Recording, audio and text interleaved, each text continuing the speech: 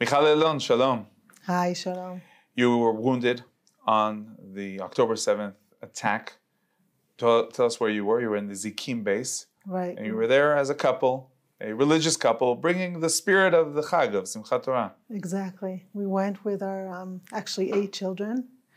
We usually don't go with so many kids, but we were there with 8 of our kids volunteering. And we met the soldier. That the evening was very calm and nice. We sang with them. Mm-hmm.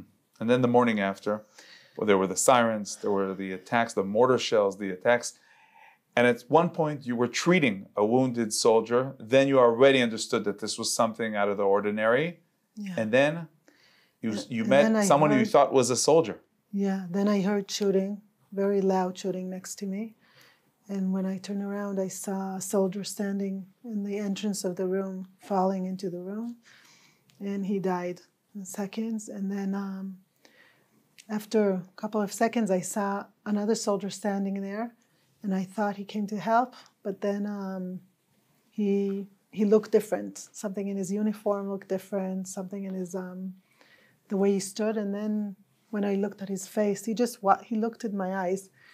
And he just picked up his weapon, and I understood it's the terrorist, and he shot me. What do you think at those moments? So there's no time to think.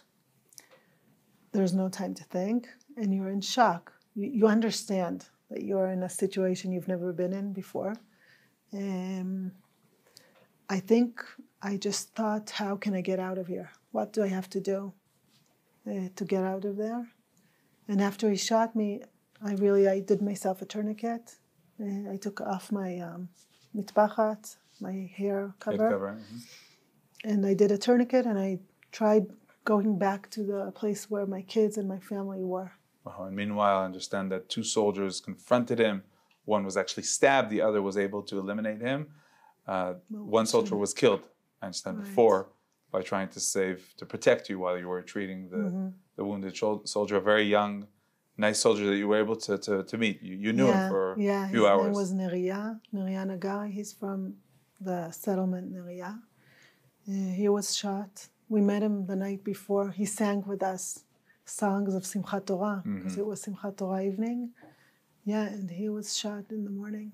Well, now you ran back to your family, basically with all the soldiers in some sort of sheltered area. Tell us a bit about what happened there. The commanders started to go because they understood that this was an infiltration.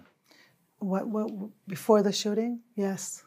Before the shooting, they understood that something is happening, and they went to the watchtowers to switch the trainees. There were trainees there, and they fought like lions. Right, because I understand that there were like around 50 terrorists who tried to come into this Zikim base, but only 4 succeeded, and that was thanks to the commanders. Yeah.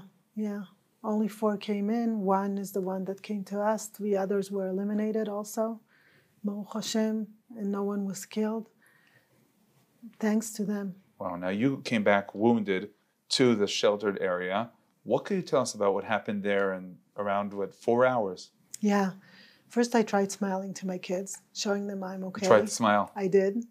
My 16-year-old told me afterwards I looked pale and horrible, so it didn't look good. But I tried. We were there.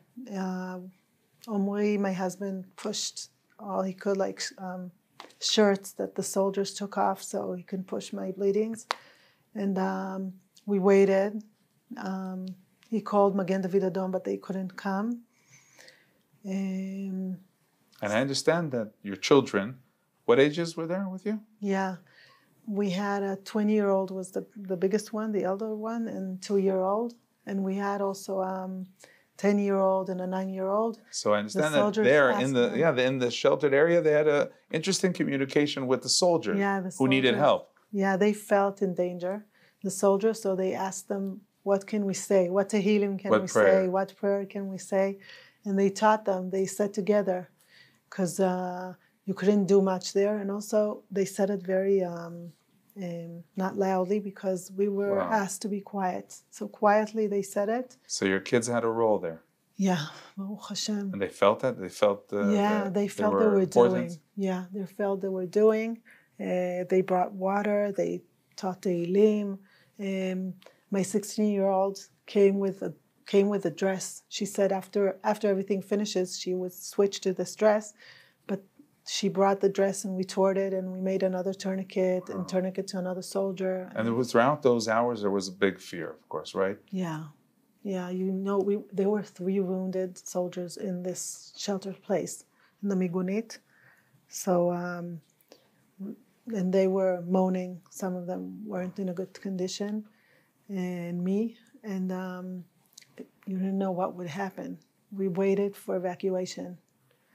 That came after about 4 hours. What do you remember from those moments of the rescue? I was relieved, mamash, that someone came. I remember them just saying fast, 1, 2, 3, we're picking her up.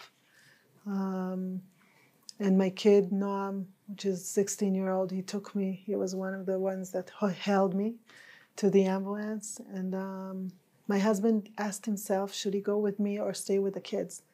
It was a very big question because we didn't know what's happening around, that there were hostages, but he knew he was pushing my wounds. Helping and him. Yeah, and they promised him that in about an hour they would take the kids. So he said, okay, I will go with her. And he came with me to the ambulance and they took us to Barzilai. Oh, Hashem. Wow, now these days you're still being treated for your wounds, and I understand that just like back then on Simchat Torah it was you, your family with the soldiers, now also in this treatment it's you and the soldiers. Yeah. How's that? These are my friends now, and they're amazing.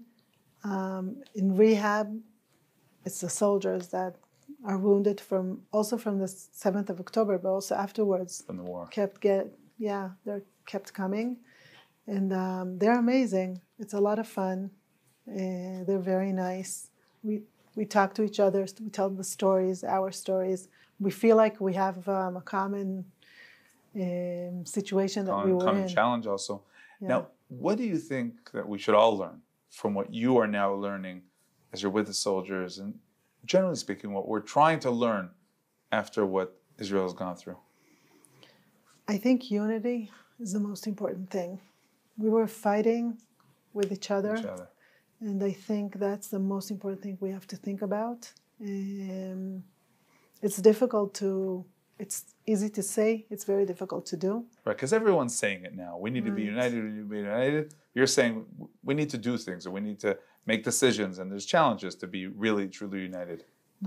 You have to think that this is the most important thing, and even if you don't agree on something, and even if you think things should be held otherwise, this is my brother, this is my nation.